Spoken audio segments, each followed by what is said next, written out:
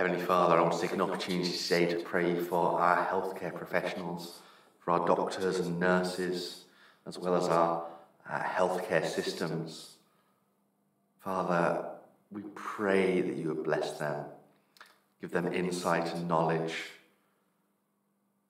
Father, we pray for the difficulties in those professions, for the stress, for the hard work that they put in. We pray that you bless them. And Father, we pray for the NHS, the National Health Service. Would you be blessing it? Would you ensure that the right funds get invested into it?